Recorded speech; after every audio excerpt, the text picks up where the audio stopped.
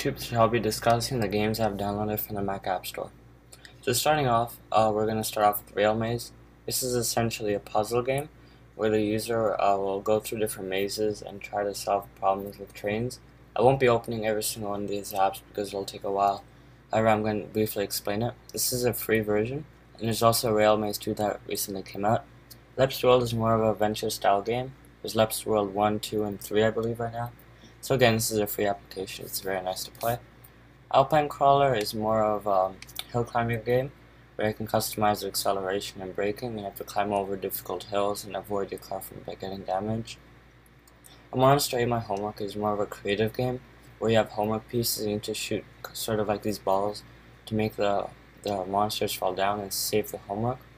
Blue Blocks Free is more of a logic trapping game where you have to move the blocks accordingly to escape the blue block from the puzzle. It's a very nice game, nice clean interface. Touch Grid is basically a skateboarding game in which you'll actually be playing with like a skateboard and doing different tricks using trackpad maneuvering. Jet Dudes is more of a jetpack joyride-like game. This is multi-platform, available on the iPod, etc. It's another free game. Minesweeper is similar to the other Minesweeper games, just a general Minesweeper. Similar to Minesweeper Deluxe, they're both free. Real Racing 2 is around $10. This is a very nice game. It's a realistic racing simulator. You can control using your iPod Touch. It's a very nice application. You guys should check it out. Dirt 2 is more of a rally car racer. It's very nice, but it's pretty expensive. It's $30, but it has Retina optimization and it runs very well on my MacBook Pro with Retina display.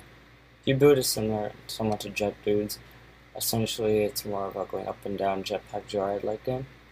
Minecraft, this was not purchased from the Mac App Store, but it's more of a block building game. Civilization 4 and Civilization 5, which I'm downloading right now, are more of like a civilization strategy type game. Pocket Plane is more of a time-consuming airplane collection game where you collect airplane, deliver cargo. It's one of those games that takes a longer time. You have to wait for cargo to be delivered.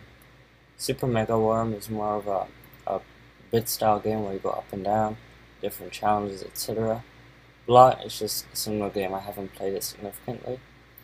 Screen tennis, essentially you're playing ping pong on a screen as the ball's going back and forth, back and forth. Plants vs. Zombies, you basically have to position plants to conquer zombies that are coming towards your home. They're coming in this direction from right to left, and you need to save it from going inside your house. It's a lot of fun, it's very creative. I enjoy this app. It costs money, but however it's worth it. It's also multi-platform from the iPad and iPhone.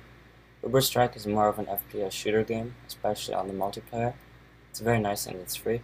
Cubeman 2, as I already reviewed on this channel, essentially allows you to play like a strategy game, which is a very nice game.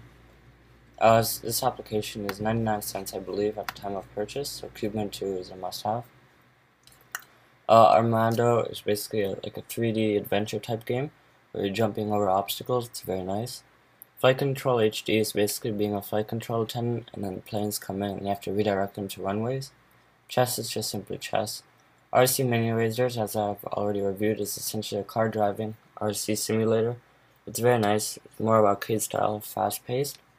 Bus Driver is a bus driving simulator which allows the user to go through different stations, dropping off people with different buses, for example double-decker buses. It's a lot of fun. Mahjong Solitaire is essentially a solitaire game. Minesweeper Deluxe is a Minesweeper. This is more of a world type game similar to Civilization 4 and 5. It's very nice and it's a free application. Screen Snake is essentially a snake game on the computer. And these are all Pappy games to a variety of different purposes. They're all free, so you guys can just check them out over here.